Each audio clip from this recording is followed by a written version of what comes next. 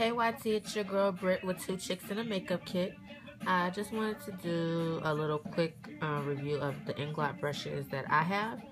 These definitely aren't all the brushes that Inglot carries, because I just have one face brush and then a lot of different brushes for the eyes. So the prices that I'm going to tell you guys are prices that I found on the Inglot USA website.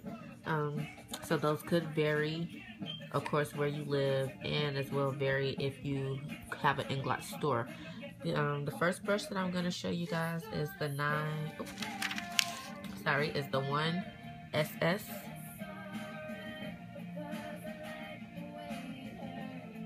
Looks like this.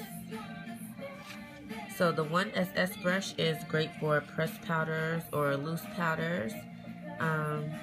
It has squirrel substitute hair, and it does come in a synthetic hair as well. It's great for face and body. And online, this is $37. And I work at the Inglot counter. I know the most expensive brush we carry is the Kabuki in store, and that's for 30 something. So in store, this brush could be about $26, $29, but online it's $37. And again, this is the 1SS.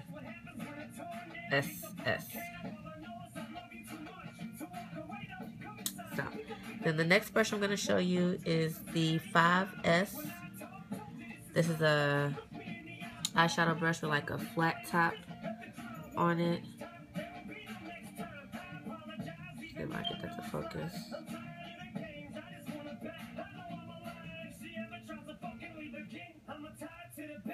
Can't get the focus, but again, it's the 5FS.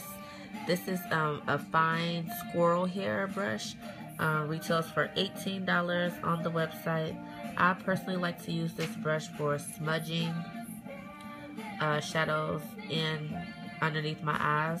But this is an eyeshadow brush, great for eye molding or just regular eyeshadow application. But again, I like to use it for smudging shadows underneath my eye. And then the next brush that I have is the 28PO brush. Looks like this, so it's like a nice round eyeshadow brush, and I do use this for eyeshadow application. You can use it for eyeshadow base. It has pony and ox hairs. It sells for $16 on the website, and I think that's pretty much the same price as it is in stores too. But one of my favorite brushes I love to use to pack on a lot of color onto the lid. But that is again the 28PO brush. Then the next brush that I have is the 80HP. Looks like this. It's like a pointed precision brush, so it has a nice little dome shape to it. I like to use this for smudging as well, but I also like to use it to get in the crease to do like a cut crease or just like a nice precision shadows. But it is a shadow brush.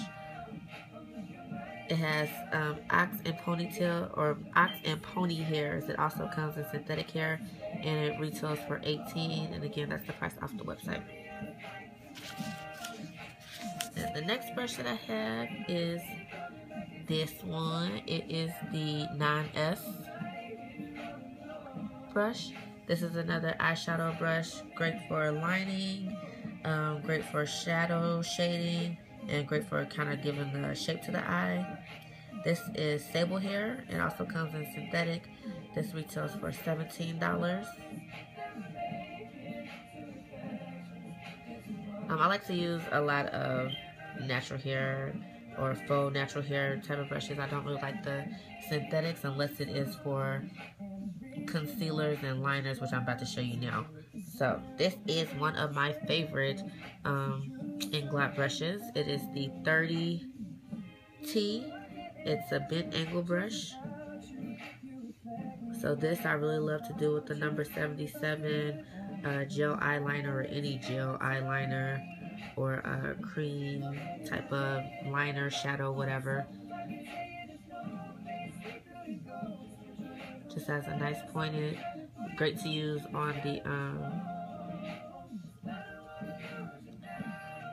to get really close to the lash line. That's what I was trying to say, lash line. And this one retails for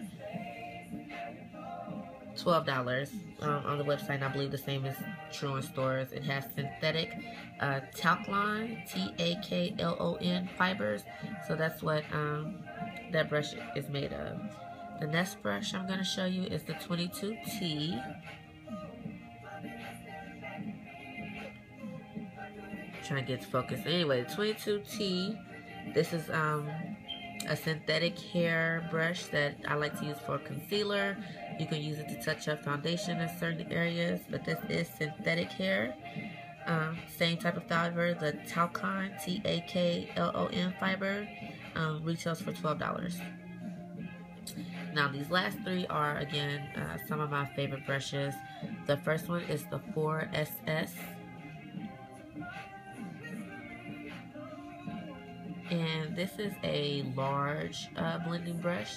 I like to use this if I'm blending all over the lid, or if I want to blend in any type of cream concealers, or if I'm doing, sometimes I use it for picking up my cream contour colors, if I'm, contouring my face. And I also like to use it to buff in any type of like powder highlights or any type of powder products and things like that. So good multi-use brush. Again, this is the 4SS large blending brush. Retails for $23. It's squirrel substitute hairs. So it looks like that. These are all very soft. There's 0 to minimum fallout after multi-washes and things like that. So I really love these brushes. The next brush is the small eyeshadow blending brush. This is the 6SS.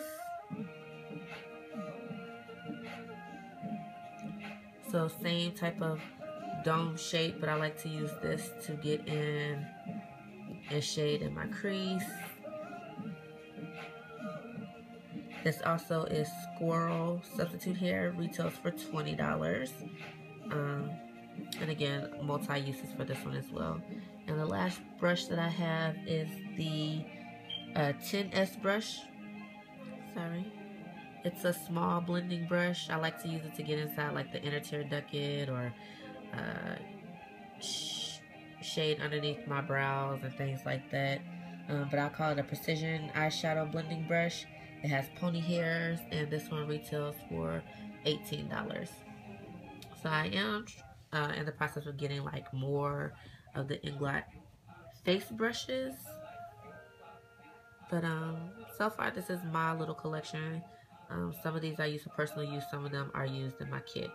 So if you guys have any questions or want to know anything about any other Inglot brushes, you can leave me a comment in the comment box, or if you have more questions on descriptions and things like that, also leave a message. So thanks for tuning in. Again, it's Britt with 2 Chicks in a Makeup Kit, and I hope you guys have a great one. Bye.